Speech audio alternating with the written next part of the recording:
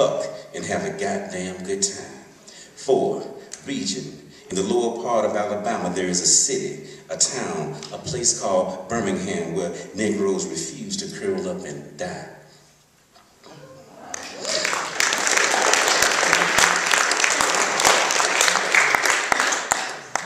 Okay, everybody familiar with the 16th Street bombing, right?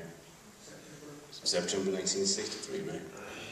That's what the title is, Birmingham, Alabama, September 15th, 1963, 10:22 a.m. Central Time. And it begins with the epigraph, which says, "The only stained glass window in the church that remained in its frame showed Christ leading a group of little children. The face of Christ was blown out." United Press International. 10:19, Bible class. Inside the sanctity of the Lord, a teacher speaks of love that forgives. 10:20, across the street, Silver Sands Cafe, waitress fills a cup with coffee while a dime free falls in the jukebox. 10:21, back to the church. There's a slow, deliberate click. 10:22, pulpit rocks side to side. In the cafe, glass explodes into drops of rain. Class aborted.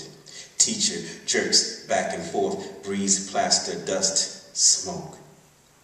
10:23, waitress stumbles out, sees young girl fleeing church, face skinless. 10:24, 10-year-old girl stuck in restroom, calls her sister, Addie, Addie, Addie.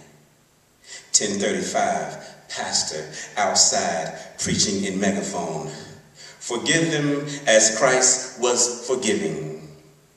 10:50, body of Christ digs, extracts one body, then another, then another, then another.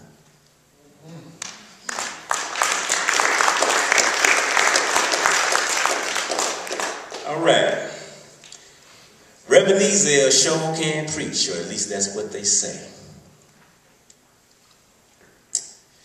From the pulpit of the United Church of Christ, sporting white pinstripes and two-tone shoes, the color paper, money, and communion wine, Reverend Ezel delivers Saturday morning sermon before the homeless eat pancake and eggs.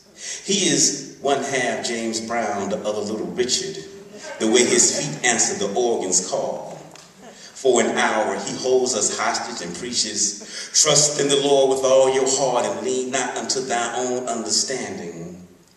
When he finishes spreading gospel, he takes out a pearl bone silk handkerchief and wipes his brow sweat. Care for the quick flash, the pinky diamond, blinding everybody in the first pew. Satisfied his good deed for the day is good, he exits out the back door into a stoplight red Cadillac with donut white walls.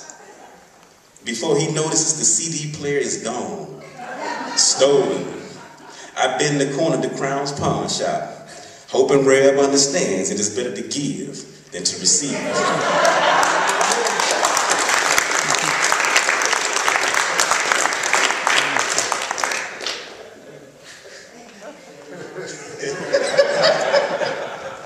I always laugh. I read a poem. Actually, true story.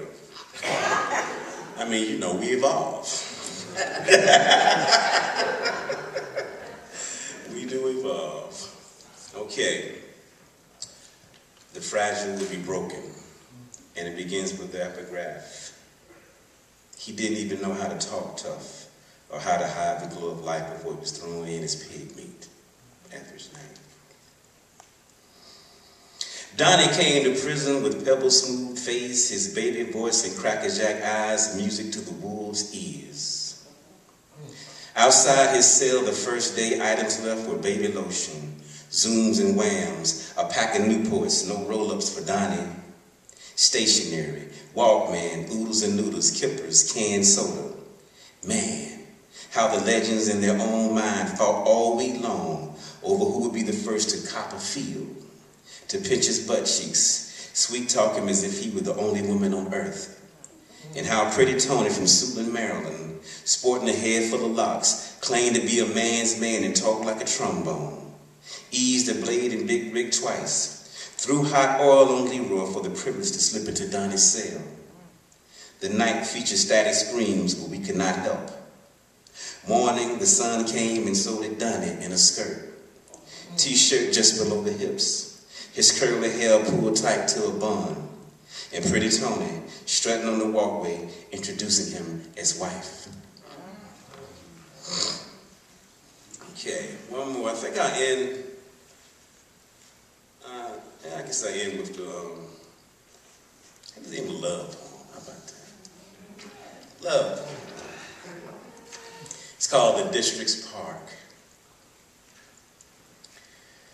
Against the grain, her arm interlaces around mine softly.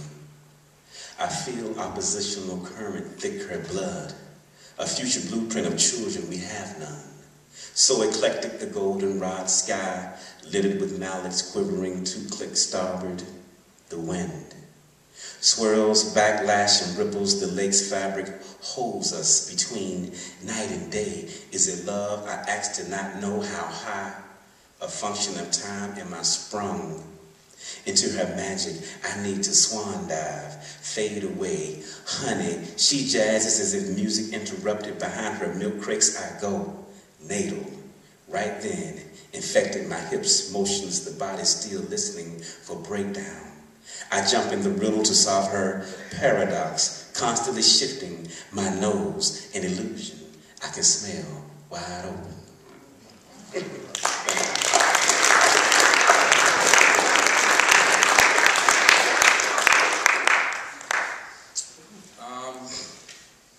In my neighborhood where I grew up, my family was the only interracial family for a few blocks. And people kind of had a hard time, as we did ourselves, understanding familial love, and especially the love between my parents. So this poem is just trying to get an inside look at that. It's called Vantage. Just shaved his face flawless like a waxed Cadillac. Dad peered into the mirror, picking his hair into a black globe. Knee scar from playing one guard for the Navy's hoop squad. Flat feet, stance a smidgen bow-legged. You might have been one of our neighbors who wondered how this man could actually love my mama, a white woman with Irish eyes who tilted into month-long moods. You probably heard their thunderous doors, their fight voices, or the snap of struck skin. Maybe you squinted through parted drapes to view them tussle like 2 tornadoes tied together. Shame you couldn't see them during certain days, when he'd stop her in the calm hall, sweep a tress of hair from her neck, and kiss her shoulder freckles as if nothing ever made better sense.